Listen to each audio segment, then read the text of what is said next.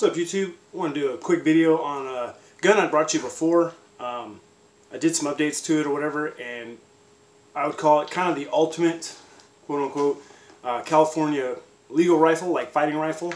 What would be like a hard use gun that require no registration. It'd be okay to run high-capacity magazines if you lawfully possess them. I'm sorry for the delay as far as getting videos out. It's hunting season, so I usually been spending my every free moment bow hunting, so that's why I had a chance to make any videos here lately. I wanted to thank all the new subscribers that came on board. Thanks for watching, guys. I really appreciate this, the subscriptions. I also started an Instagram, just posting some random pictures and stuff, kind of hunting. It's easier to take pictures than it is to record a video when you're out hunting. So there's not a lot of content on there. I just started, but it's the same name as my channel, Dennis1979GM. So if you want to check it out, I appreciate it. You guys check out, follow my Instagram. I'll try to get some more content on there every time I go shooting and stuff like that. But anyways, I want to bring you my saiga rifle. Like I said, I brought to you, or showed you guys before, but I did some updates. And this is how it is now. This gun is unloaded, obviously, and it is 100% featureless per California law. It is, still obviously an AK action. It's got the sporterized buttstock version. This was the version from the factory. I think they called it a sporter. And this one here, it's got the trigger moved back so you can reach it from a conventional buttstock style. I added the Adro Arms RMR mount. I added an RMR. This is an RMO1, the auto adjust 3.25 dot. Also, I put the magpul Zulkov or something like that. I'm probably slaughtering that, but the longer version of the handguard on it. I put a Streamlight. This is the ProTac 1, so it's a single battery, the 350 lumen, I think, with the magpul, just like 11 o'clock M-LOK mount. I ran the AFG, the M-LOK AFG. That's also California legal because it's not a vertical grip, so it's not a feature. This particular gun doesn't have any muzzle device, so you don't have to worry about running a muzzle brake or whatever. It's not a flash suppressor. So I also went with the magpul sling. Did the magpul QD deal on the back, or on the front here. On the back, I just kind of tied it around because these come with a real chintzy way of mounting the sling in the rear. So I went ahead and just kind of looped it over for now until I can kind of figure out something a little better as far as attaching it in the back. But as this gun sits now, it's 922R compliant with the American parts that are in it, American magazine. So if you, like I said, if you do happen to have, high capacity magazines that were legally obtained, whatever, you can research how that could have came about. They're good to go on this thing because, like I said, it doesn't require a bullet button, doesn't require registration, which is cool. It's completely 100% featureless rifle, and I would consider it, a hard use rifle because it is an AK action. It's basically an AK gun made in the Izmash factory in Russia, so it's probably the closest you're going to get to like a Russian spec AK. These are supposed to have chrome line barrels and everything in them, and it's a good shooting gun. I haven't got to shoot it in this configuration with the RMR yet. I just got it together.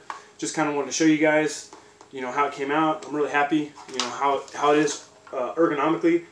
That thing with the Adro mount, it co-witnesses. If you see here, it's got a little blade cut in the back there, so it's like a lower third co-witness. I had to bring up the front sight just a little bit to reference that.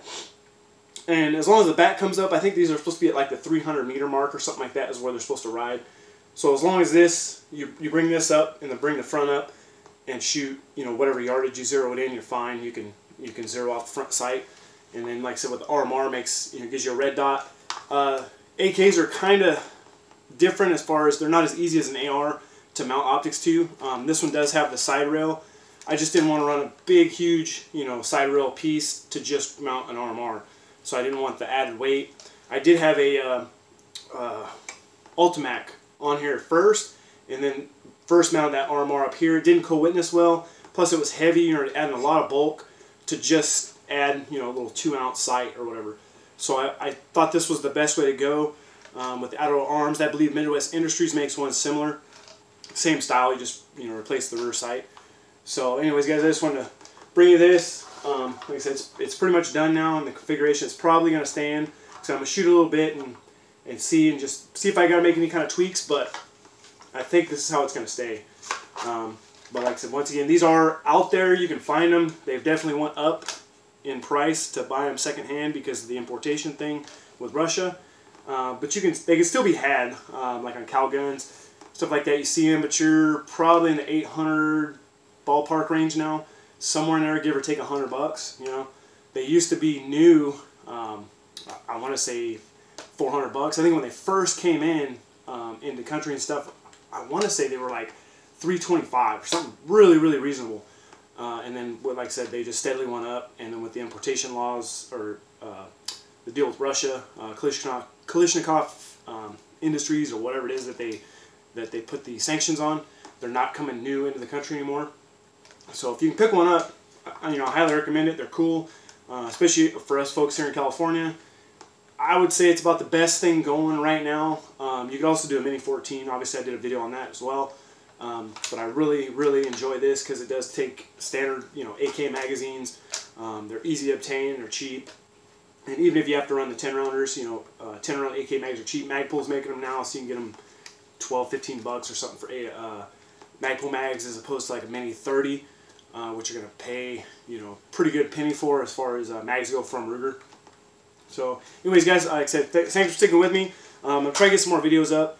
Bow season just ended here for us, but rifle season starts up this weekend, so I'll be back up in the woods every chance I get for rifle season. I'll try to bring you guys a video. If, like I said, if I do get something, I might put a disclaimer in the front, so I know a lot of you guys, just because you're gun guys, you're not into, you know, some people aren't into hunting, and that's fine, you know, whatever. I'll try to put a disclaimer if I do post any kind of videos of me harvesting a deer or a bear or something like that, just so if you guys don't want to watch, you don't have to. But anyways, like I said, thanks for the new subscribers. Check me out on Instagram. Like I said, same name as mine, Dennis1979 is the channel here, and I'll see you guys next time. Thanks for watching.